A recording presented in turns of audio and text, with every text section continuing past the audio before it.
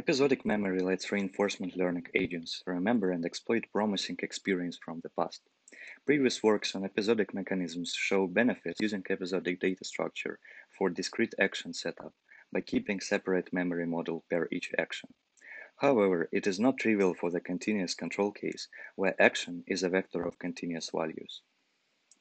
We present episodic memory actor critic, or EMAC, the algorithm that modifies critic objective to incorporate episodic memory into the training process. The algorithm is based on DDPG model.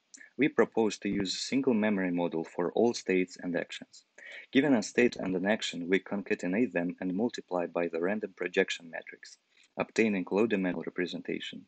We add this representation to the memory model with corresponding episodic return.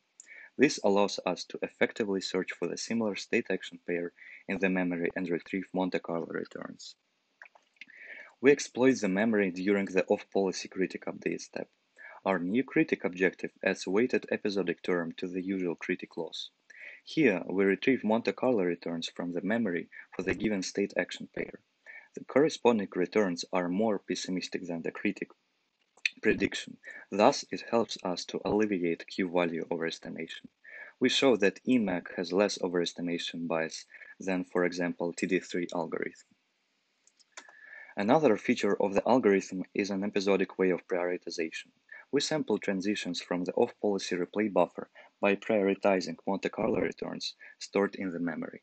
It helps us to further improve performance. We show the performance of EMAC on 5 open AI environments and compare it with model-free off-policy algorithms. We are able to outperform DDPG and TD3 on all of the domains and outperform soft actor critic on 3 of them. Thank you, and check our report for more details.